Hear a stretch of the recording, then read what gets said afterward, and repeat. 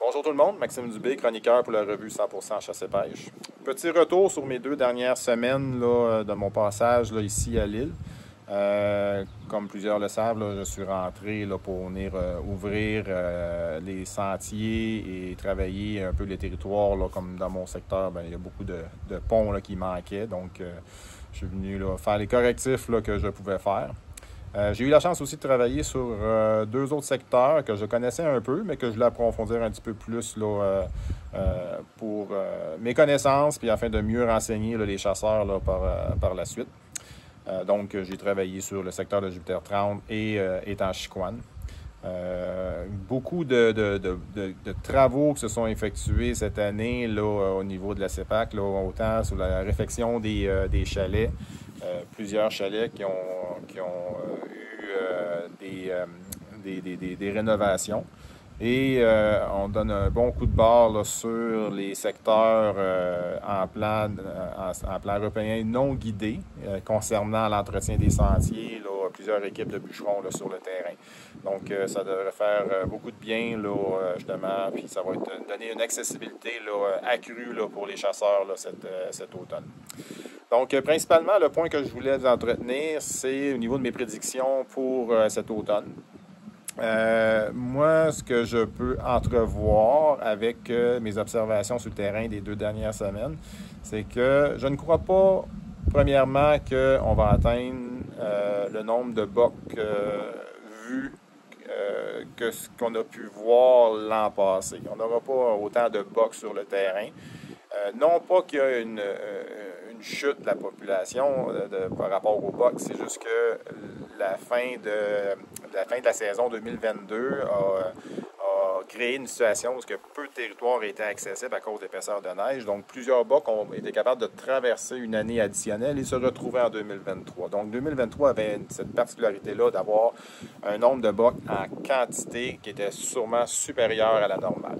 Donc, cette année, pour 2024, je crois qu'on revient plus à un équilibre, un ratio plus habituel là, à Anticosti.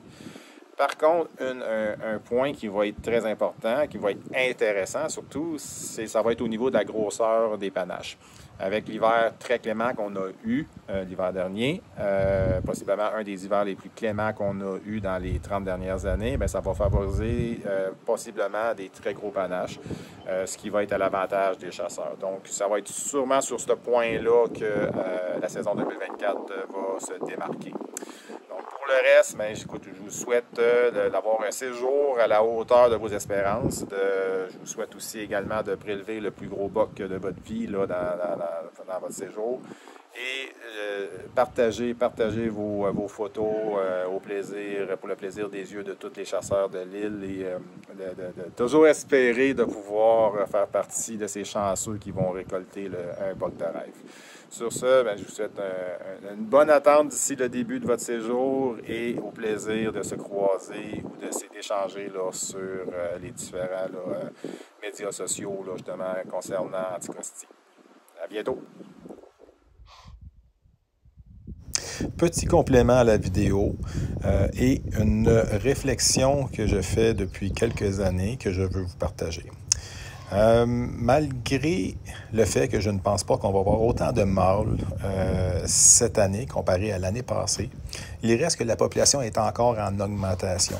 Le nombre de naissances semble très bon ce printemps.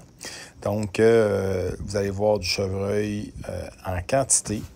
Il reste que, selon moi, il serait toujours préférable de récolter une femelle adulte plutôt qu'un jeune mâle, principalement les mâles d'1 an et demi et à l'occasion des 2 ans et demi.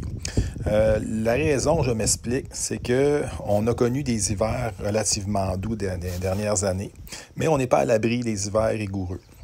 Lors de ces hivers rigoureux, c'est souvent les veaux et certaines femelles qui vont faire partie des victimes.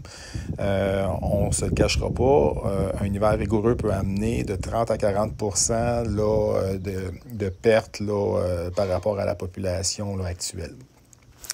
Les individus les plus enclins à pouvoir passer à travers un hiver difficile sont souvent les jeunes mâles qui ont dépensé peu d'énergie pendant leur rut au mois de novembre. Donc, ces mâles-là sont fort probablement les mieux placés de pouvoir passer à travers cet hiver-là et de les retrouver l'année suivante. Donc, ça peut garantir une qualité de chasse malgré un hiver difficile. Et ça va permettre d'équilibrer le ratio des sexes mâle-femelle. Donc, ce n'est pas une obligation, c'est plutôt une suggestion que je vous émets afin de pouvoir garder une qualité de chasse à travers les années. Et ne pas croire que de récolter une femelle est une résilience à ne pas avoir récolté un gros mâle, mais vous avez des expériences de chasse qui sont super gratifiantes au niveau de votre bagage de connaissances que vous pouvez faire avec des approches avec les femelles, comme celle du vidéo que je vous montre présentement. Une femelle qui s'est approchée de moi environ 60-70 pieds. Donc, c'est possible avec des techniques de pouvoir déjouer ces chevreuils-là et de pouvoir améliorer votre bagage de connaissances pour les chasses futures. Donc, sur ce, je comprends que dans certaines périodes, il est difficile de pouvoir capitaliser. Donc, on récolte les chevreuils qu'on voit. Donc, jamais je ne critiquerai un chasseur de prélever un jeune mâle. Mais lorsque c'est possible, je vous suggère de pouvoir effectuer ce choix.